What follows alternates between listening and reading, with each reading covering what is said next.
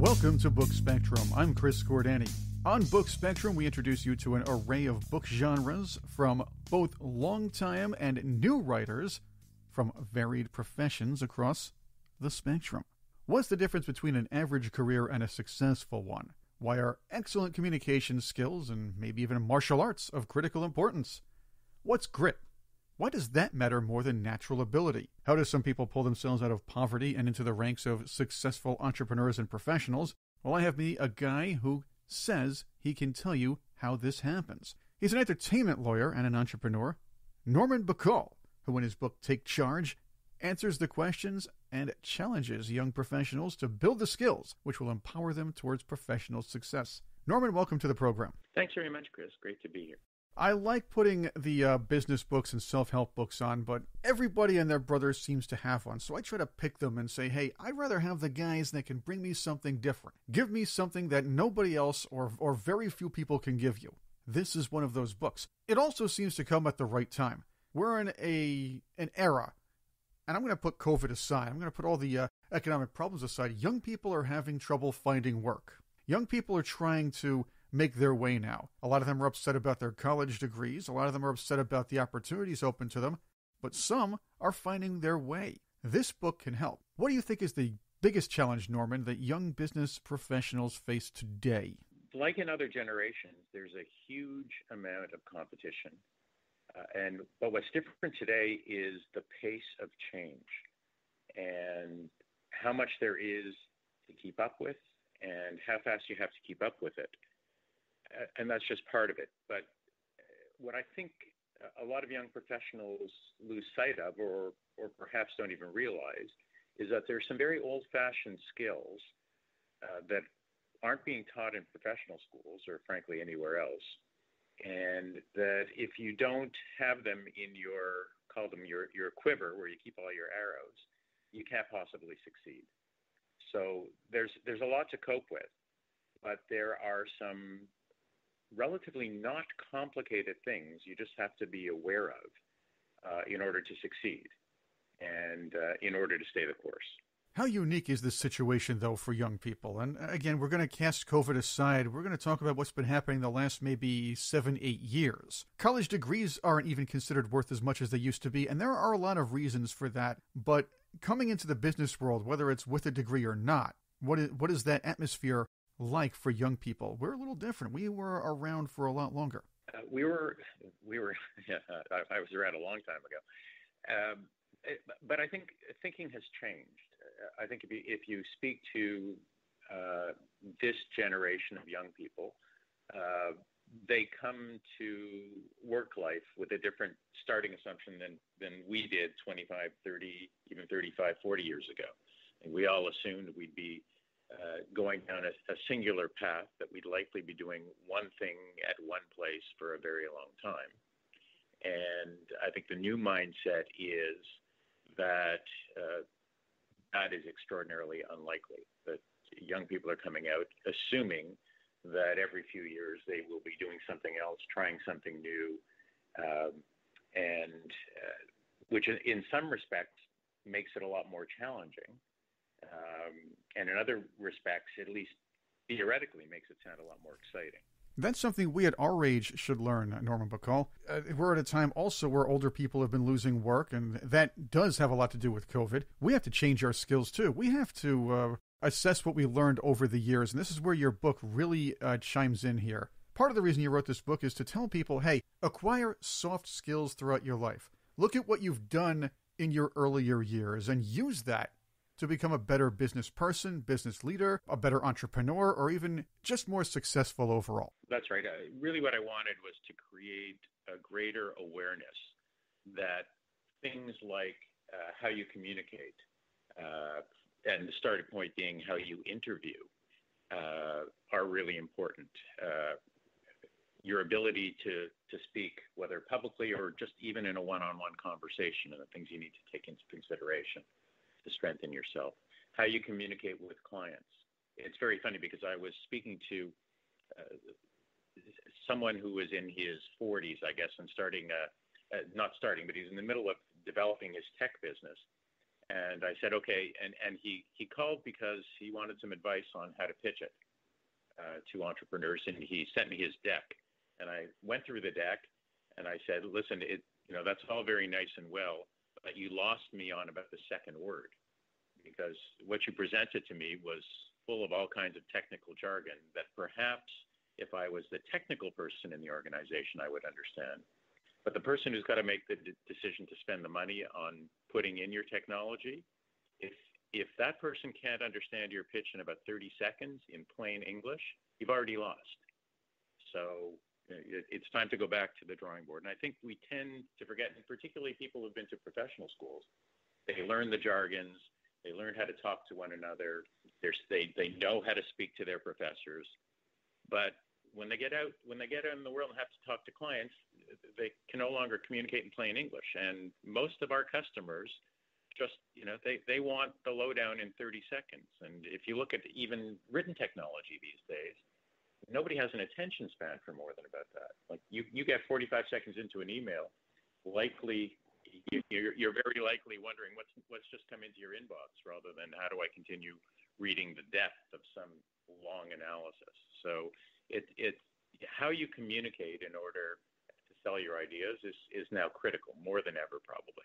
But young people don't learn that. And colleges are really guilty of this, because they throw all these new touchy-feely courses at these kids. They have to take different sets of required courses. And it's enough that they're sort of minimized on the sciences, and they don't really get to learn a lot of the of the real history of the world or of their own regions or anything like that.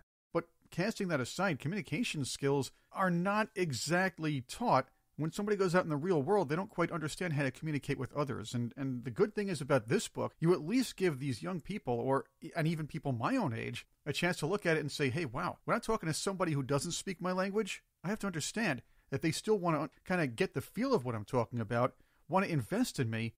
But if they don't get me, or if they don't, or if I don't talk to them on a level that they understand, I could lose a sale. I could lose their attention. Well, the first thing I teach in this book is, and I learned this from many years of hard experience, and that is the most important person in the room isn't you.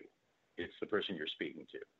And we have this tendency to believe we have to sell other people on us and our ideas and how smart we are and how accomplished we are in order to be able to sell them. When the opposite is really true. Really, if I'm a customer sitting in a room, the person I care most about in that room is me. And the more attention you spend on me and listening to my problems, and then trying to figure out how you can help me with my problems, the more valuable you're going to be. So we tend to have trouble. The toughest communication skill to learn isn't speaking; it's listening, and we have trouble getting out of our own way. Norman Bacal is with me. He's an entertainment lawyer and entrepreneur. He's also an author of the book Take Charge. We're talking about that. You also point out that intelligence is important, but grit, determination, and again, the soft skills that you discuss in the book and we learn over our lives and we accumulate and keep up with, those can be more important. It's interesting. I think we have this tendency to look at people who are successful and conclude they're different than us. And I lived it. I started out, as nothing and nobody. I didn't have any particular advantages other than, I was able to afford an education, which was a big deal. But ultimately, what I discovered in terms of my own success, so rather than being a coach who never did it, I'm now a coach who did do it, and I discovered through my own trial and error that trial and error and making lots of mistakes and learning from those mistakes and picking myself off the floor when I'd suffered a huge defeat was probably more important to my ultimate success than all my successes were. So it wasn't about my good days so much as when I look back at it and said, okay, I was able to pick myself up after this defeat and either start over or move on or learn from the mistake. And what I discovered, because I didn't just rely on my own experience, I interviewed at least 25 other professionals from all different walks of life. And what I began to see was a common thread, and that those of us who had been or are now experiencing career success were people who toughed through the difficult times, who didn't give up, and most important, who weren't afraid to try something that they didn't know how to do. And if you want to, tie this back to the new economy and to life during and after COVID, the people who are going to be successful are the ones who can get over that fear of trying something new, because it may be that whatever your skill is less valuable or has become less valuable in this pandemic. And the question becomes, how are you going to redefine yourself? What new skills can you learn? And most important, understanding that not being afraid of learning something new is itself a hugely valuable skill. I mean, some psychologists call it your grit, which is more important than your natural talent, which is your ability to sort of power through those moments when you just don't think you can do it until you learn how to do it. Norman, that grit is very important, and it goes along with another gentleman who is a very successful human being, Robert Kiyosaki. He's the guy who says a lot of things, but one of the most interesting things he's ever said that made me think really hard was A students wind up working for C students. This kind of goes along with your book's principles, which argue that grit, determination, and willingness actually means a lot more in many instances than just showing off how smart you are. That's right. And sometimes how smart you are or how much natural talent or ability you have can be a liability, largely because the more talented you are in a particular area, the easier things are, the easier things come to you. And particularly if you're inclined to rely on that, you're not developing what I consider to be the more important skill, which is how you move ahead in terms of dealing with things you don't know how to do. And it's funny, some of the studies show that people who are more talented don't actually succeed nearly as well as people who are less talented and will have to pull themselves up by their own bootstraps. Norman, this leads me to the fact that you mentor young business professionals. While there's a whole load of the social media socialists out there, it's not really true of the entire generation. They're just the loudest. I see young people opening up craft breweries, other small businesses, working hard to find a job in a tough environment, and perhaps setting up shop on the internet. As for who you seek out, Norman, what character traits and qualities do you look for in the people you choose to mentor? It's interesting. I spend a lot of time on LinkedIn. And that's where I started, and that was something I had to learn from scratch 5 years ago. And frankly, when I began my social media life, I was a bit frightened by it, just determined I was going to figure out how to do it. But now what I look for are young, largely professionals, but occasionally business people or people who are in transition, and frankly, people in transition of all ages. Who want to succeed. And usually I can taste it. And some of them are out of work. Some of them, I've mentored a few people who've been out there looking for jobs. And sometimes all they need is a pat on the back and just stay at it. Don't give up. Keep pressing. And the one thing that I remind everybody is that if someone says no to you once, it doesn't mean no. It may just mean no today. And ultimately, and I know from my own hiring experience, and in my career, I'm not only an entertainment lawyer, but I ran a law firm for 16 years and built it from a 4-person office to sort of an international operation with about 1,100 employees. So I've interviewed a lot of people, and I on the other side of the table, I'm always looking for people who don't give up. So the fact that I may say no, that I don't have a current need, I've hired a number of people who just continued to persist. And the reason I hired them was I figured, if they won't ever take no for an answer, I think I want them on my team. There you go. That's grit. Norman Bacal is with me, the author of Take Charge. Here's something I do appreciate about the book, Norman. It tells young people things the business schools will not. We discussed use the skills you learned in your early years. But that's whether it's creative writing or martial arts or perhaps acquired communication skills when looking for or building one's own business. Readers will find they strengthen and equip the business leader more than one might have thought. And I like that. Martial arts, that counts. But you look at it, it's not just chopping blocks and sparring. It's about discipline. And that's important, too. That's right. Although I can chop a block. I can actually do that. From my third degree black belt. But the one thing I discovered, and it was funny. It was a sign hanging on the dojo the first day I walked in, and it was a Japanese saying, translated loosely, but basically said, it doesn't matter how many years you practice, you will never advance without single-minded determination. And I was in my mid-30s at the time. The only reason I started taking karate was because my 6-year-old son had insisted on it, and they managed to talk me into starting. And I was terrible for my first few years, but we won't go through my karate experience. But it was the notion of single-minded determination. I saw it in my karate practice. The more I practiced, the better I became, even though I can assure you, when I started practicing karate, I felt like I had zero natural ability. And yet, over a span of 20 years, I became a third-degree black belt. And what I discovered was, you practice the same routine over and over and over again. Your habits change, your way of thinking changes, your behavior changes, and you start to become a different person. And it's like that in the business world and in the professional world. I started out, and the reason I wrote the book was I started out shy, introverted, book-smart kid.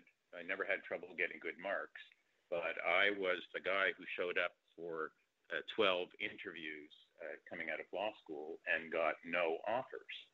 Nobody was interested in me. I didn't impress anyone with my interview skills. So once I was hired, I did okay because I always had a strong work ethic. But there were so many things I didn't know how to do. I didn't know how to speak. My writing was thick, the way they teach you how to write with law school thickness, the kind of stuff no client would ever be interested in. And step by step, day by day, month by month, year by year, I had to learn how to remodel myself. Now, there were a few people along the way who acted as my mentors, and I swore when I was a young lawyer that one day, if I ever made it, I would give back.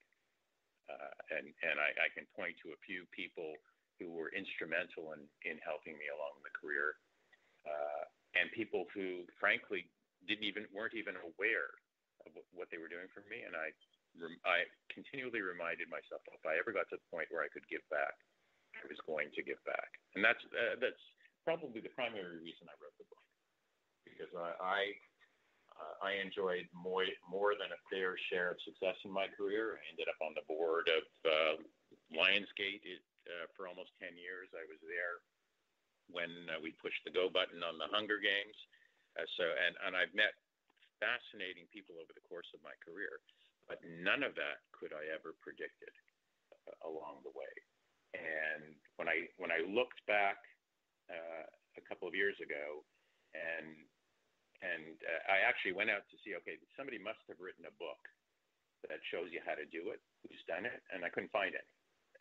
Not in professional practice. I've read Lee Iacocca's book on business success, which influenced me quite a number of years ago, but I had never really. There just didn't seem to be anything that passes along all these lessons to a next generation and even to an existing generation. I've had a lot of senior professionals pick up the phone, call me since the book has come out recently, or who read it along the way when I was looking for some input, and who said, this is a really good reminder for all of us of some of the things that we forget along the way. And I think it's also a really good teaching manual for more senior people to get the most that they possibly can out of the people working for them. Let's go to your professional life. You say that, and this is a quote from you, I wish I could tell you there's a panacea that allows you to have a life while you're practicing law or any other profession. But each of you will have to determine what guides your choices. And that's important because that kind of is what you put in your book. What were maybe one or two of the tough choices you had to make along the way? Well, some of those tough choices my wife helped me with. So, for example, I did an awful lot of business travel. I was based in Toronto, but I had a huge practice out of Los Angeles and New York. So I did a lot of traveling and later on into the UK and in France. So I was traveling a fair amount. And we had multiple offices that had to be visited across the country. So I spent a lot of time during the week away from home. But we had one particular house rule, and that's that if I was home, dinner was at 6:30, and I was expected to be there. And this started when our first child was as young as a year and a half. It was just a habit we got into, and so in the old days, you had to bring work home in order to do it. So I'd bring work home, and when the kids went to bed, I'd go back to work. But we made as a priority our family unit. As a result, I have 4 grown-up children, all of whom fortunately seem to be finding their own way and independent. But that was a choice that I made, that home and being with the family was critical, and it didn't matter whether I was doing a 40-hour work week or a 100-hour work week. There were 2 hours every day that belonged to my wife and my children. So to my mind, the real question is you have to decide what your priorities are, what your life priorities are, and I think that's a much bigger mantra for the current generation, and then work your work life around that. And you can make it work. It doesn't mean it'll be easy. For us, it meant our social life when our kids were growing up was almost non-existent. All our extra time was devoted to our children and bringing them up and spending as much time with them as we could. So it's just a question of sitting down, deciding what your priorities are, and living your life accordingly. And if you don't want to work that hard, nobody's holding a gun to your head saying you need to. But when you're building a business, and every entrepreneur out there knows that, you've got to make sacrifices in order to make your business work. And the question is, how do you work the rest of your life around it, and what are you prepared to give up, and over what period, in order to make it work? Norman Bacal, thank you very much for being with us on Book Spectrum. You can pick up the book Take Charge on digital outlets, but where can people find more out about you? If they want to find more out about me, the greatest challenge is getting to my website because of the spelling of my name. Uh-huh. So it's Norman Bacal, B-A-C-A-L. People always have a tough time with that. It's just normanbacal.com, or you can Google me. I come up in a lot of SEOs, or you can find me very easily either on Facebook or LinkedIn. Again, it's B-A-C-A-L. The book, Take Charge. Norman Bacal, my guest. I'm Chris Cordani. Thank you again for listening to Book Spectrum.